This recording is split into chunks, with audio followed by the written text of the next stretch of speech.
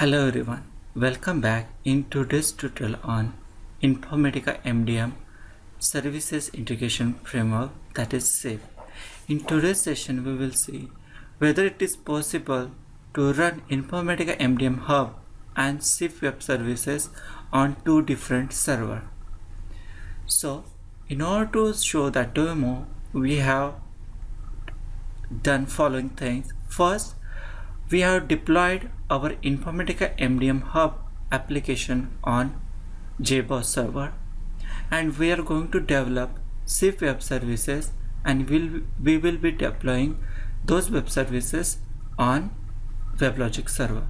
So here we are going to use two application server. First is Jboss application server and second is Weblogic application server. Jboss server is used to run the MDM Hub, and the Weblogic application server is used to deploy and run SIF web services. Why we are going to do this? The reason behind is normally we come across situation where the MDM Hub application sometimes won't work properly, or sometimes SIF web services is not working properly. Many times we get the performance issue and we have to trace down the issue. So in order to achieve the performance, if you deploy MDM Hub on the one server and the SIF web services on other server, it is definitely help us to achieve the performance, and we can monitor this application more appropriately. So sometimes if the SIF web service is not working properly or they have the performance issue, then we can narrow down the issue by segregating or separating this application on two different application server and analyze the issue and fix the issue very easily. So in order to show this demo, what we are going to do, the first we are going to see whether our Jboss application is running fine or not. So as we see, the Jboss application server is running fine, and on top of that, the application server, on the top of application server, we are checking whether MDM Hub is working fine or not. So in order to check, we can either check the queries or we can check our servers. Like you can go and check our database whether the connectivity is okay or not on that server. So I'm just checking my MDM sample. The test is successful, that means database is working fine. Let me check my process server.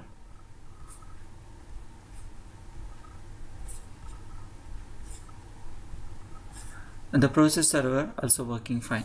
So that means MDM Hub is working fine on the Jboss. So let's go and create one custom web service using Eclipse.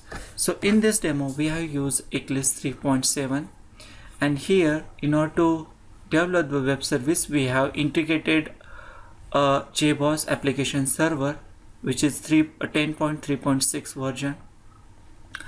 And here let's stop this first Jboss Weblogic application server.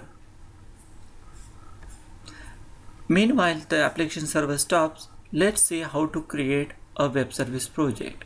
In order to create web service project, you have to click File, New, and here you can select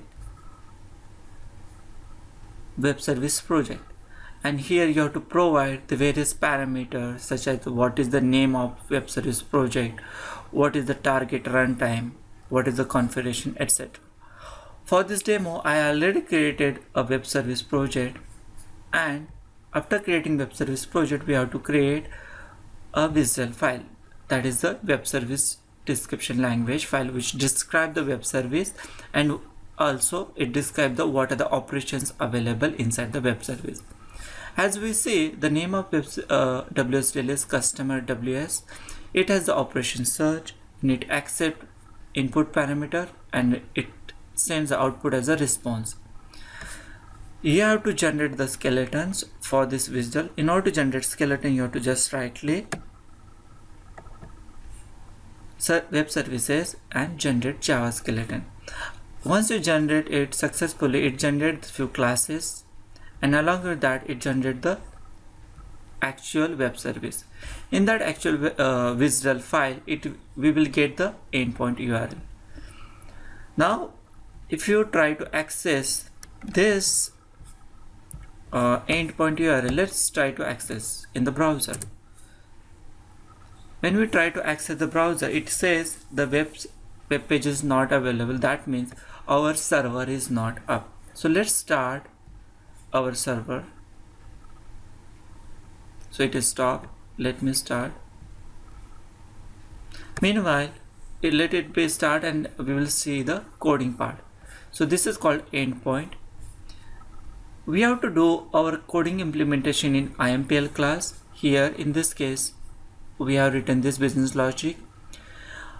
We have the search method, that is the web service method. It accepts parameter as input. In the logic, we are just one logger statement. Web service started.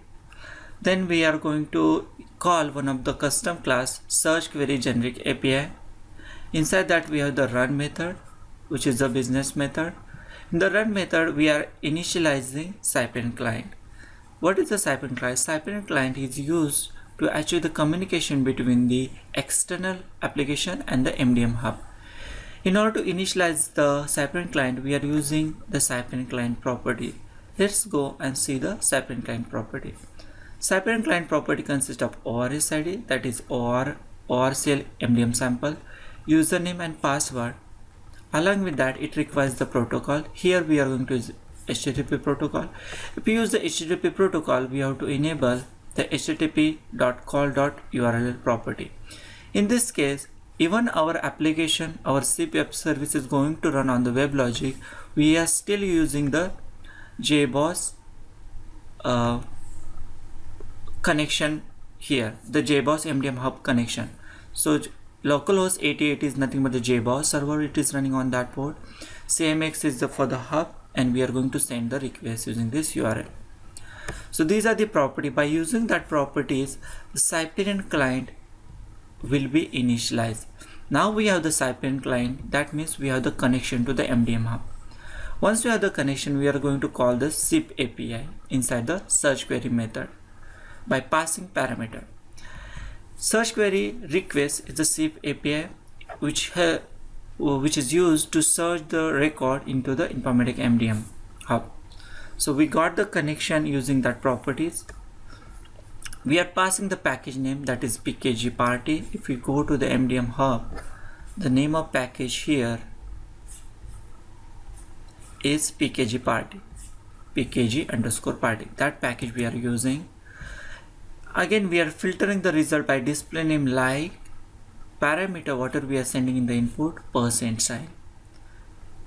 Once it is successfully sent, we set into the search query request. We are processing that request using the Siphon client, which we nothing but we already have the connection to the MDM hub. On that connection, we are calling the process method with a given input.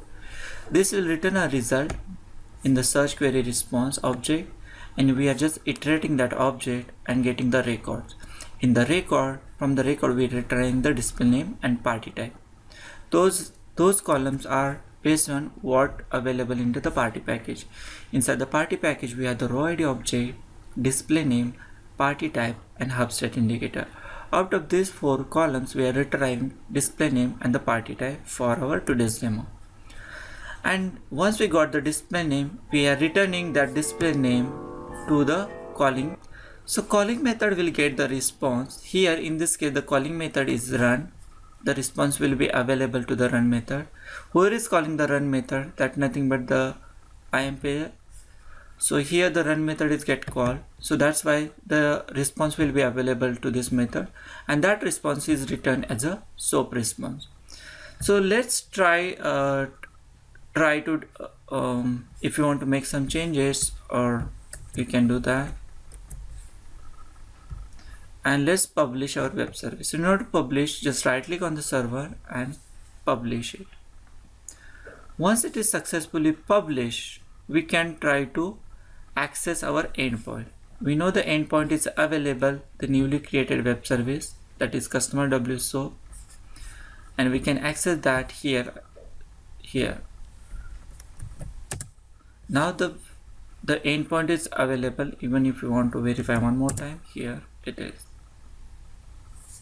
So as the web service is successfully deployed on the Weblogic application server, it is saying, hey, hi there, this is an access service.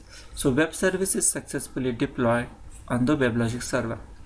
Now we are going to try to access the Weblogic server. We are trying to access the web service on the Weblogic server using SOAP UI. So this is the SOAP UI 5.2 version. You can download from the internet.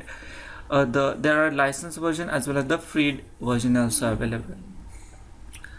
In order to create the SOAP project, right click on the project, new SOAP project, provide the endpoint URL.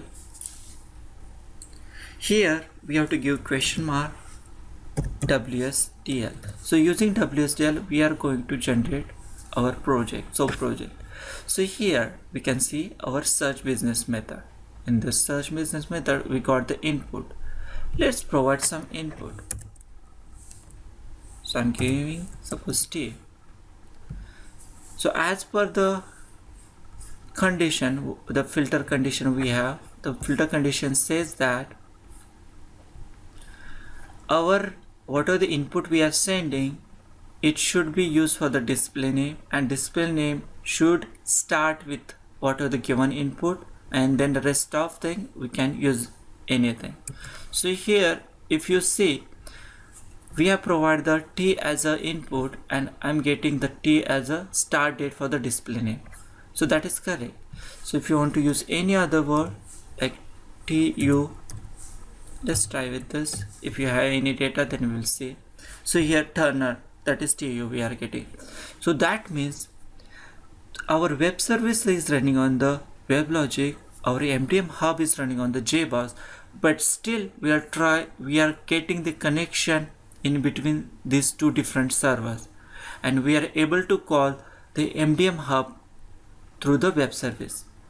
So that means our today's demo is successful on in order we can successfully deploy our web service on the Weblogic and the MDM hub on the Jboss. So yes, it is possible that we can deploy and access the web service and the MDM hub on two different application servers.